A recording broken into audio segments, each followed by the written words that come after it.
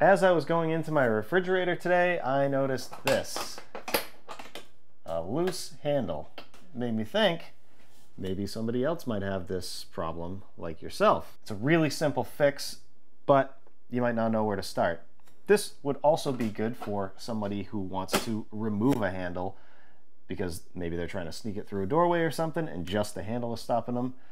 Or you really want to deep clean your fridge and get all this gunk around here.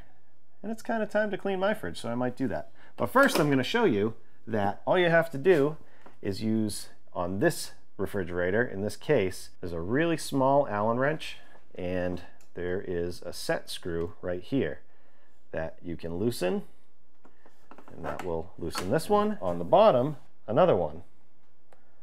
So you just stick it in there, loosen it up, and then you can remove this.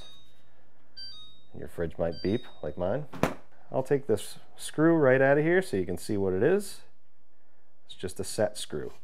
And that tightens up against these pins right here. If this happens a lot, what you can do is maybe use some Loctite on these, and that will get the screw to stop moving with all the vibration of pulling on the handle. Or you can just tighten it up, see if that works, and put this back like this. A good idea is to have the set screw towards this so you can't really see it. You might have to open this up to get to this. We'll start by putting the set screw back in here, just a couple threads. Make sure you don't cross thread it, do it nice and easy.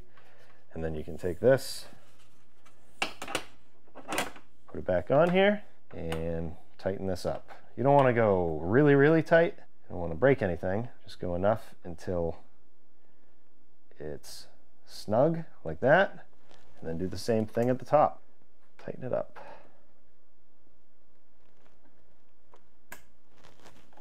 Just like that. So it's nice and tight against the fridge. And hopefully that fixes your problem. Hope this video helps.